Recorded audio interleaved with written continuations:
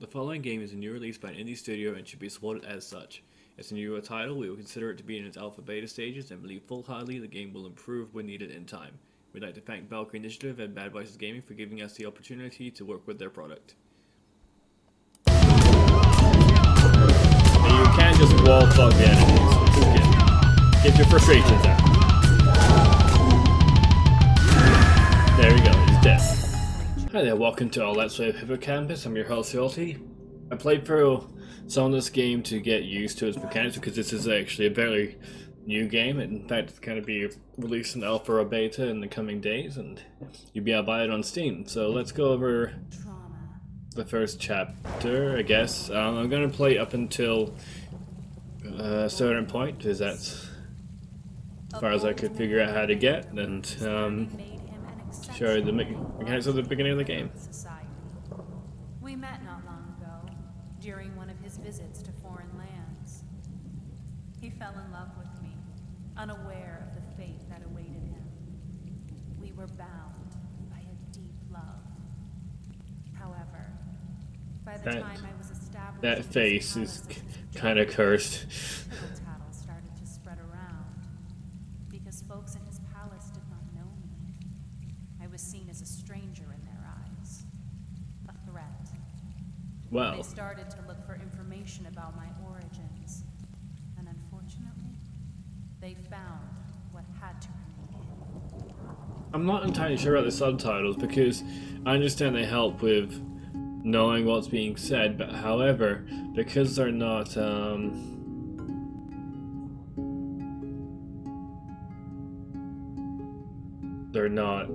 anyway, so the idea is that your character is basically on drugs. He's having these plants, potions, these things. It's just explained in the synopsis that is hallucinogenic or poisonous or toxic. So let's begin. So you look like I think it's some kind of knight, I guess. You got a cape. Is it a cloak? Is it a cloak or a cape? Does it have a hood? It has a hood. It is a cloak. The press L to sprint is interesting because I wasn't sure if it's actually a press or a hold down. I think it's a hold down. I'm not entirely sure. These orbs are fairly interesting. They do get introduced in games such as Darksiders, which is similar in the platforming genre, so let's go up here.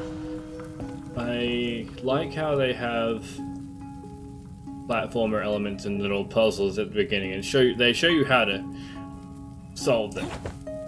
So you pick up the orb, and you throw the orb, like you're Naruto or something. And the orb, that thing breaks, and you can now jump up here, because the blue orbs let you double jump twice. The green ones, what I figured out, they work like the turtle shells in Super Mario. They bounce back. Traversing an area, before you do, you have your weapon put away, but it turns out you just have to make sure there's no enemies in the room. And this is Lorelei. She waves. Change selection using left bumper and left trigger. That just changes your weapons. I'm not sure if it changes the anything else later on. But you cannot use a orb like this in the tutorial with your weapon out. But you need the orb to continue this part.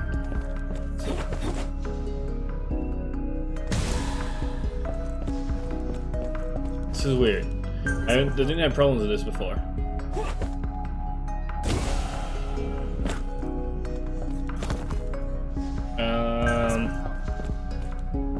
Also, every time you collect Lorelei's, they boost your health. So if you want to abuse it, I guess you could just be like, oh.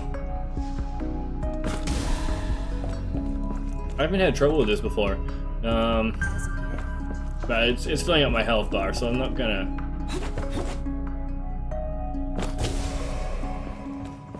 What? This was never a problem before. Okay, we're good, we're good. That was kind of weird. And these are all double jumps for you guys earlier on in the game. And we're on the weapon picking. So I figured out that the sword is basically the better weapon. It uses less memory, which is your life bar. And if it runs out, you die. So you probably don't want to use all of it at once. The game slows down for a moment just to go over these tutorials, which it could play while the tutorial's happening. Anyway, so you have to lock onto your enemies. I found that out the wrong way. And the mutilation is for the memory bar. So it's a right trigger hold down for the mutilation. And you can aim your attacks at different parts of the body. Similar to Jedi game that came out ages ago. The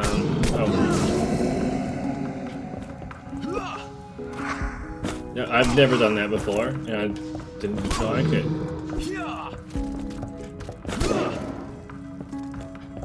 Okay, we're going through the fights here. So what else do we? You need to toggle lock on and off because it's one enemy. And then you can finish the tutorial. So you cannot traverse the area. Can you stop hitting me so I can do the game? Thank you, game. Oh no! Get up. Are you still alive? It puts your weapon away when you die, which is kind of helpful, I guess.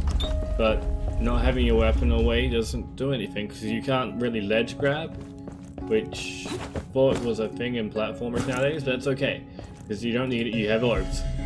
And let's throw this. And you gotta look at your surroundings. The camera pans pretty good. These are journal things, I don't know what to do, but you gotta collect them. It's a collectible, it's a platformer, you gotta have collectibles in a platformer. It's just part of the game. Let's continue. Again, these things work like... They don't.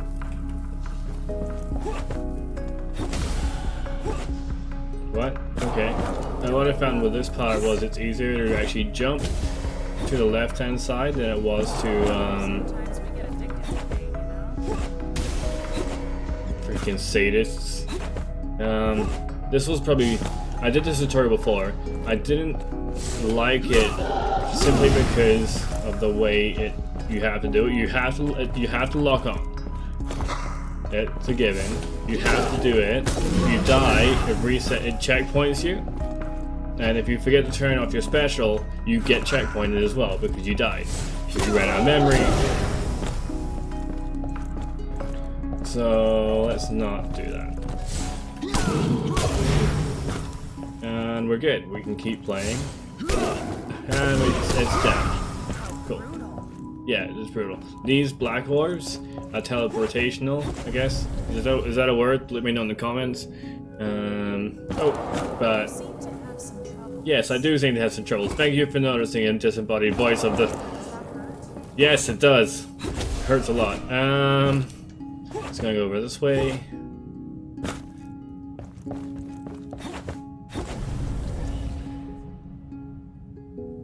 And you gotta hit these. These like the buttons in Devil May Cry where you hit them and it opens doors.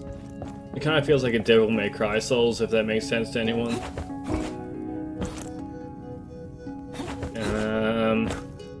So you go up here, and you're in a room. Now this red orb had me thumped on my first few attempts, so with these Let's Plays, I do play through the game up to a certain point at least once just to get a feel for it. Because they're in alpha, it's not fair to hit your first guesses at the game on what you see, especially if like there's more to the game than you thought there was. So give it a couple of goes if you're playing Let's Playing an alpha game just to understand what they're trying to do. You know, you don't want to make a new game look bad just in case it could have been an amazing game. Let's see. So these guys are ninja skeletons, if that sounds cool to you. And that guy is a mummy? No, he's got plates. He's a... I don't know what he's called. I'm gonna give him a name. He's gonna be... Okay, he's got a club. He's got ceramic plates. I'm gonna call it death.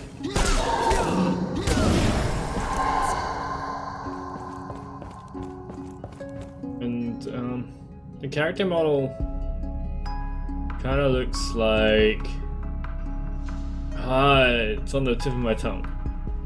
It looks like a person that shows up in media all the time. But anyway, let's go down here. This fight, my first couple of attempts coming up, took me about 18 attempts because of how it's set up.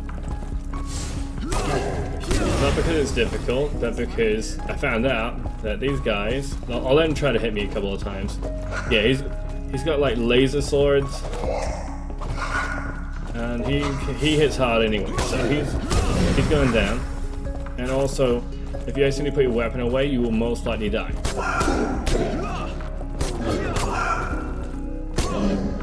Also, remember to aim for just members, otherwise you will run out of memory, and then you will die.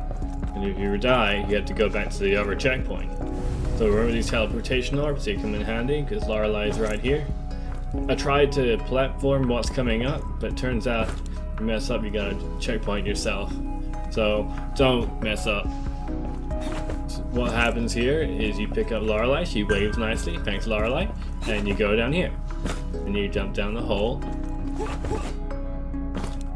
And down this hole is a button to press for Lorelei to be spawned. So you press the button.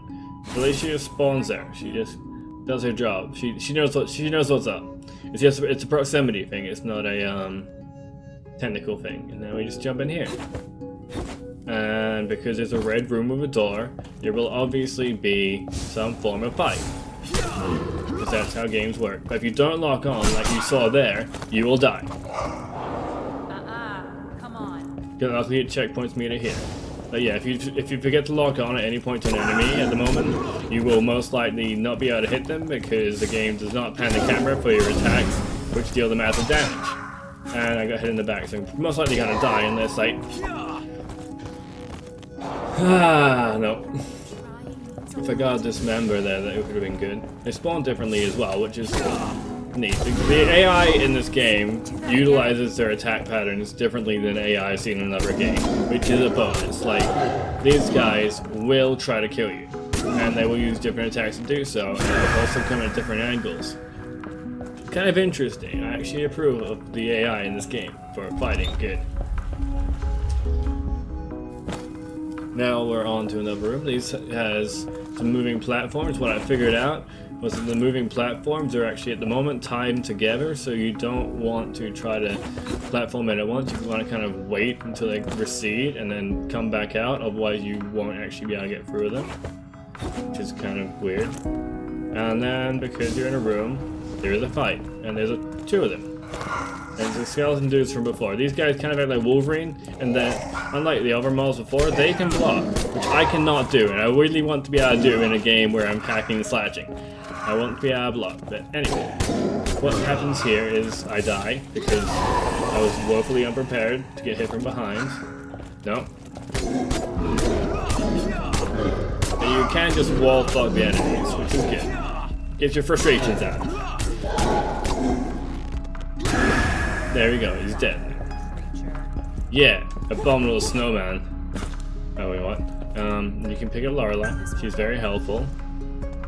We're 15 minutes in. We're gonna hit this green thingy. And you need to go up here still, so you need to put your weapon away, otherwise you can't summon the orb. Do a double jump and do a beat. That should do it. I don't know why I had trouble with that before. Why was it so difficult? Anyway, so we have opened it. There's those. He's opened a door. The first one opens that door on the top right, top left that I found. And then the second one opens another door around the corner. I'm kind of skipping things over because I played through up to this point, I believe. And in this room is something. No, we have. It drops down here. We can actually go. I haven't actually gone this way. Let's go this way. Oh crap! There's enemies. I haven't seen these before. And they've got range projectiles. So This is actually something I haven't seen yet, because I didn't play this part. I did actually skip over it, whoops. I mean, it's a channel name, but anyway. I think these are wraiths of some kind. They seem to have fireball powers, and hit from a distance, so let's just checkpoint ourselves there. It seems optional, but we're gonna give them another go, so see what these guys do. Get the sword out, get the Y button, murder them. Don't forget that if you can actually tap the power attacks off while you're in midair, which will save you health, and you can actually stay midair and keep hitting them. Do that again. And Lorelei really likes it when you kill things, so keep killing things. To use Bay apparently. Don't fall down here. Oh, maybe fall down here. Just fall down here. There's some platforming to be done down here, but let's go this way. Let's go up here. I think I went this way before, and that's where I got up to, so we're going up here. What's in here? It is a cutscene, I believe. I am the daughter of a lineage of witches, and, as you may know, witches are not well accepted in a society that is constantly fighting against curses, plagues, and heretics. However, I have never practiced sorceries, even though I have a little understanding of them. Folks started to think that I cursed Mobius in order to gain his riches. Nevertheless, that is absolutely untrue. Mobius tried to defend me and prove my sincerity, with no success. Well, at least he tried. Alright, so these are pretty much the drugs that Mobius takes to hallucinate. Like a plant. I looked it up. It's a mixture of two plants that are poisonous. Like, this is the ivy, and this is the flower, and you mix them together, and that's what makes the hallucinogen work in this game. Because remember, your character is in fact hallucinating the entire time. It's kind of scary when you think about it. But anyway, thanks for watching, and we'll see you on next week's Let's Play. Not sure what we got planned, because we're currently hunting down games like these, and we'll let you know, and see you next week.